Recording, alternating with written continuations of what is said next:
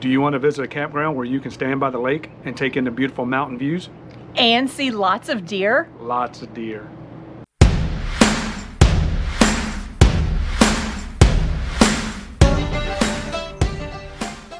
I'm Jimmy. And I'm Lisa. The kids are all grown up and it's our turn to have fun. So now you'll find us camping. Yes, you will.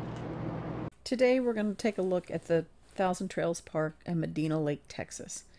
We'd never been there, so we weren't sure what to expect, and it was a little off the beaten path, but that was okay. It was right along our route when we were passing through Texas. Have you ever been to Medina Lake Campground? If so, comment below and let us know what you think. The check-in process was a little different at Medina Lake.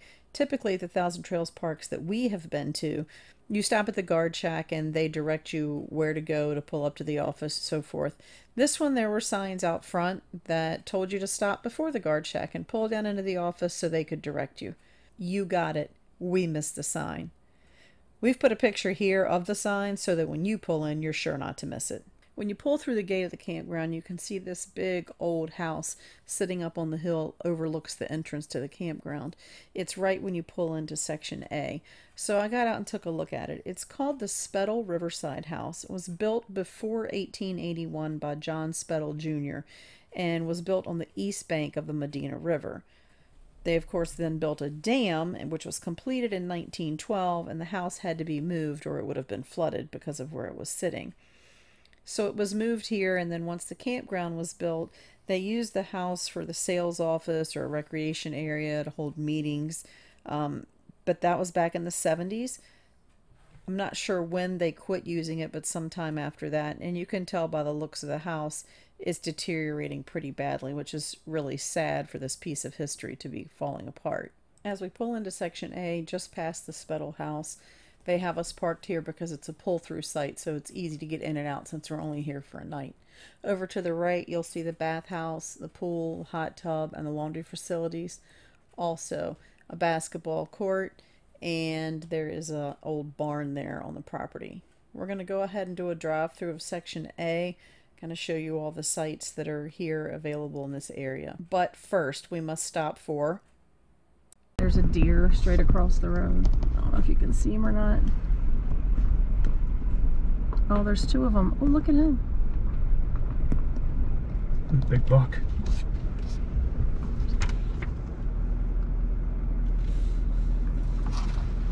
Hold on, we gotta take a picture. Those are two bucks. I took your GoPro out there. Sorry for the distraction, everyone, and I hope you can get to see the deer in the video. As we proceed through Section A, everything on the right are back ends. The sites to the left are pull-throughs. Section A is water and electric only. As we round the corner, we're going to enter into Section L, which is just one strip across the back side of Section A. These are all full hookup sites, so they're just kind of tucked away there on the end. We're going to pull up here to the bathhouse in Section A and do a little walkthrough so we can see the condition of the buildings, how clean the facilities are, and so forth.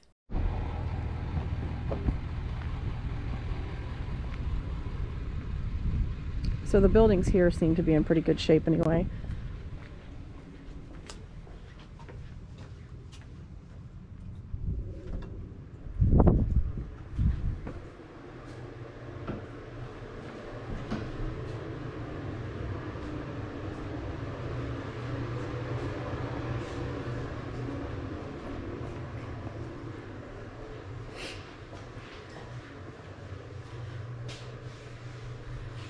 Everything seems to be, like I guess the building itself is a bit older, but it's all in great shape and freshly painted.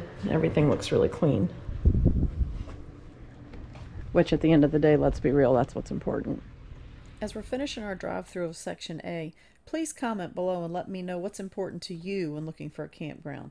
Do you want something close to the highway? Are you looking for a full hookup? Is a pull-through important? Are the clean bathhouses important? Is it more important to be able to get in and out of the site easily? Let me know what's important to you. Now as we pull into Section R, we're going to drive through this section and take a look at these sites here. They are all water, electric, sewer, The map says full hookups. It doesn't specify 50 amp like section L did, so I'm assuming that full hookup in this section means that they are 30 amp sites. That's not a guarantee, but on the map in section L it said full hookups 50 amp, so that's what I'm going to go with. As we get to the exit down here to the section R, you'll notice there is one little cabin on the corner. I'm not sure why it's the only one here. Maybe there's plans to put some more in, but for now it is the only cabin in this section. Once we get out on the main road, the speed limit is going to be 15 between section R and section F. This is the only place in the park where the speed limit is over 5 miles per hour. Another rule that they were very specific about going over when we checked in. We've now made it to Falcon Perch, section F. Section F is a mixture of full hookup sites, 50 amp sites, a couple of water and electric only, and several cabins. As you see as we drive through, section F is going to be on the left, Medina Lake is going to be on the right. Also on the right was a parking area and a picnic area. So if you want to just drive down in your truck, car, or even golf cart and park and have a picnic down by the lake, you could certainly do so. There were picnic tables up closer to the parking area as well as down by the water. It was a very beautiful site there to be kind of a rocky lakeside there with mountains off in the distance, and it was a little chilly the day we were there, so of course there was no one swimming. I would imagine in the summertime though that people would be in the water swimming, maybe even fishing. Although it is a little chilly here in January with the wind blowing off the lake, I would be willing to bet that in the middle of the summertime, Falcon Perch, or section F, is the place people are trying to get. You can be right here across from the lake. The kids have easy access, whether it be on a bicycle or by foot. And oh, let's not forget the pets. The dogs have a place to go to. Here's the dog park. You have to take it. Okay. Dog park. Roof, roof. And once you've taken the dogs and worn them out at the dog park, next up on the list is to take the kids just a little bit down the road here between the street and the lake and check out the playground for all ages.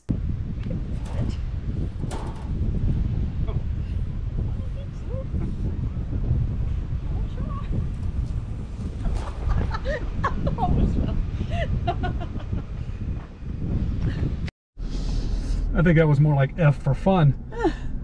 Just had to take a little break, because who doesn't like a slide? Now that we took our break and went down the slide, we're going to go on down to the boat dock or boat launching area. Whether you have a boat, a kayak, a jet ski, and you need a place to get in the water, this is where you're going to come. If you don't have a watercraft and you just want to fish, there's also a pier here that you can come and fish off of. Next section on our list is Buffalo Cove, section B. These sites are all right on the point here. They all have water view, or most of them back right up to the water. However, they're only water and electric. So would it be worth it to you to not have that sewer hookup to have that great water view?